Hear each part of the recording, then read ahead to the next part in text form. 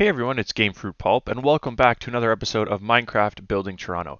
Today's episode, I'm really excited to go over our newest completed build on the project, completed by United Valeria, one of our longer time builders. Now, I guess all of our builders really have been on for quite a while now, the ones that we still have that are active. But this is a milestone on the map because it's our first church, and he did an incredible job capturing it. So today, I'm excited to be going over his great work with you.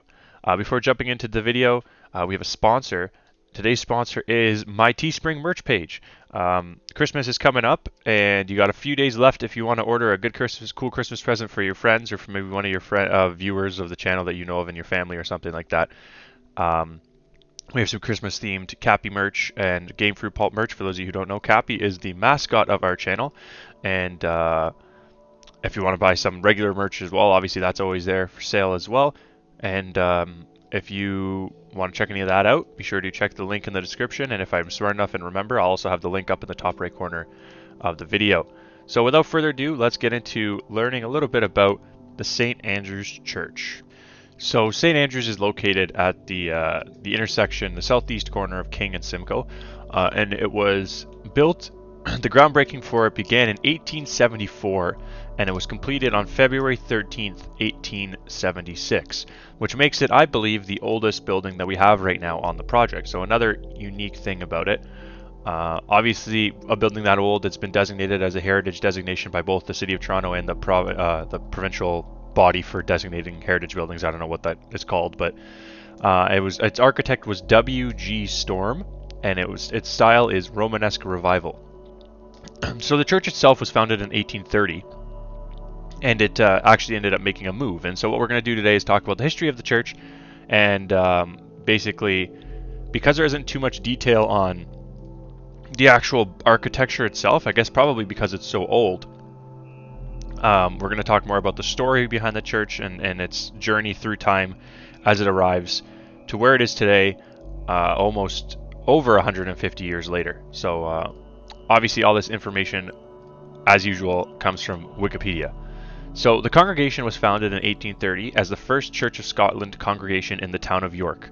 For those of you who don't know, I've mentioned this quite a few times, but the city of Toronto was initially founded as the town of York before changing its name later, which actually might be a good video to talk about a little bit in the future, so maybe we'll return to that topic in a few weeks. The original church was located at the southwest corner of Church and Adelaide and was built by John Ewart. After the 1843 split of the Presbyterian Church in Scotland, a portion of the congregation supportive of the Free Church movement left St. Andrews the following summer and founded Knox Presbyterian, along with another group led by Reverend James Harris that had been separate since 1834.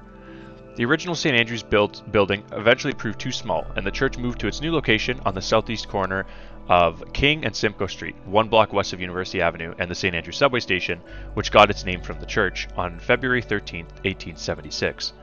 This westward move caused some controversy, and the church split over the issue. One group, 62 of its 403 members, continued in the old church, which became known as Old St. Andrews. This group moved in 1878 to a new building located on nearby Jarvis Street. It continued until 1951, when Old St. Andrews United Church joined with Westminster, formerly Yorkville Presbyterian Central, formerly Methodist, to become St. Andrews United at 117 Bloor Street East. The old St. Andrews building was sold to another denomination and became St. Andrews Evangelical Lutheran Church. So all these churches, kind of interestingly, are still around today, I believe. St. Andrews United is a pretty interesting looking church. It has more of a modern design on Bloor Street, so it'll be quite a while till we get there, obviously up all the way up Bloor. And the St. Andrews Evangelical Lutheran Church, I'm butchering that word, I'm sure, and I apologize, but that church is still around as well, and that has obviously more of an older style because it's so, I believe that was the one that was built first in the 1800s, I believe. Not 100% sure on that though. So moving into the 20th century for this build, the main congregation moved to the new Romanesque Revival architecture church that became known as the New St. Andrews. This building was designed by noted Toronto architect W.G. Storm, and the church was the Central Presbyterian Church in Toronto, with an addition and renovation in 1906. It became well known under the ministry of renowned orator Reverend D.J. MacDonald, who pushed the church towards an active social role and was the center of a hearsay trial in 1876. As such, the intersection of King and Simcoe was popularly said to represent one of the four parts of Toronto society, named salvation. The others were legislation, the lieutenant governor's residence, education, and the original home of Upper Canada College, and damnation, a tavern. The congregation was one of the most active in opposition to the Union that saw the majority of Canadian Presbyterian churches join the United Church of Canada in 1925.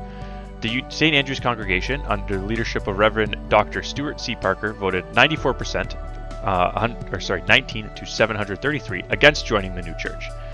It was at St. Andrew's that representatives of the remaining Presbyterian churches from across Canada met for a congress, as well as the General Assembly of the continuing Presbyterian Church in June of 1925. At this time, 73 Simcoe Street became used the postal address for the anti-church union group, the Presbyterian Church Association. Later in the 20th century, the church's downtown location presented a challenge for St. Andrews, since the area had become largely industrial and later one of the poorest in the city. Increasingly, the church patrons were living further north. There were thus discussions of moving the church again, but each time the congregation voted to remain put. Eventually, the revival of the downtown core in the 1970s and 1980s began with the opening of the St. Andrews subway station at nearby University Avenue in 1963, and further redevelopment of the area, including the addition of Roy Thompson Hall on the southwest corner of Simcoe and King Streets. Those of you who are attentive viewers will notice that Roy Thompson Hall is actually, the external shell is actually built, and you can see that as we fly around. Obviously right now we're looking at the interior, but if you noticed earlier, you could see Roy Thompson Hall on our map already. After acquiring air rights for new buildings in the area, there was an extensive rebuilding of this at the south end, including the construction of a new condominium tower in which the congregation retained the first 3 floors. Again, we have that as well, but I didn't choose to showcase the condominium part today. I chose to showcase just the church. But that obviously is on the map as well, so if you want to come hop on the map and look for it yourself, you definitely can. And the property is designated under Part 4 of the Ontario Heritage Act since August 10th, 1981. And there is also a heritage easement on the property since July in 1981 as well. The designation note that it was designed by William Storm in 1875 with an alteration in 1907 by Curry, Sprout, and Rolfe.